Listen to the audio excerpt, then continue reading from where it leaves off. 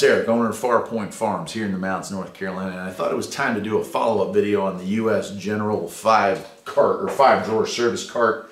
Had it for about a year now, I think. I honestly can't remember if it's been a year or a little longer, but I figured it was time to do a follow-up. Want to let you know how it's working. First thing I want to point out is that, yeah, I still have the shocks on opposite each other. If you can see that in the video, I'm not sure. But I know I got a lot of comments when I assembled this thing saying it would drive people crazy to have it set up like that. Sorry, I just literally didn't care. My bad.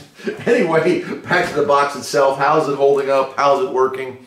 A lot of times this box just sits here as a service cart. My bays are here and here, and so there's not a lot of need for me to roll it closer to the job. I did pick up that little Tuffy-on cart not too long ago, so I could have something right up against the bay or right up against the car while I was working on it. But occasionally I do roll it around, and it's working pretty darn good. I do like the fact that these drawers stay fairly organized. They're fairly deep when I do have to roll stuff around. Keep my screwdrivers up here, just kind of a catch-all. And then, you know, these little side catches, they're kind of a pain, but they work pretty well overall. Keep a lot of air tools in here. But as far as like the slides, they roll really well. Everything seems to work pretty good on there. I have no complaints. The lock still works great. I do lock this thing up when I have to leave town.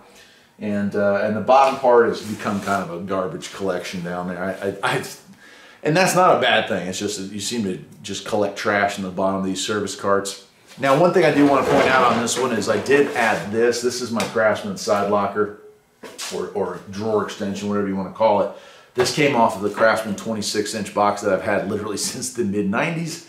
And guess what? It still works pretty well. And guess what else? It actually fits this box perfectly. It sits right in the lip. You can still close it and lock it. It sits against it. There's little rubber tabs down at the bottom that hold it in place. And so even though it's a competing brand, shall we say, this works well. And it does make me wonder, now, you know, Harbor Freight's gone on to Series 2, so all their side equipment is now 24 inches deep instead of 22.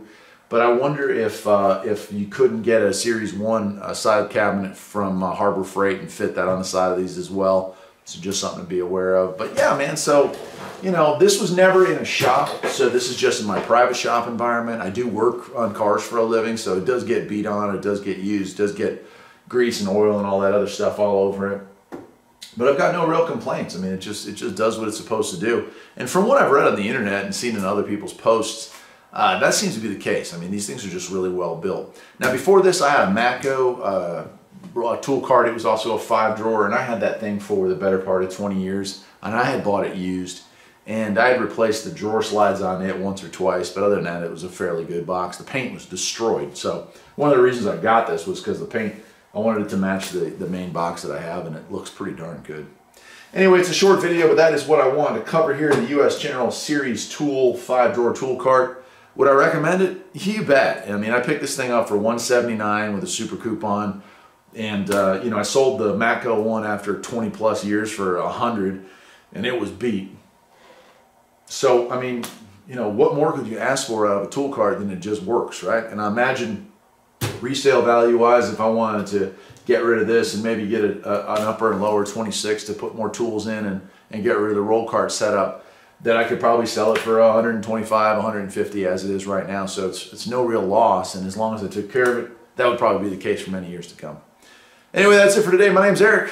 I am the owner of Farpoint Farms, and I hope you enjoyed this video. If so, perhaps you'll think about liking and subscribing. And I'll see you next time. Take care.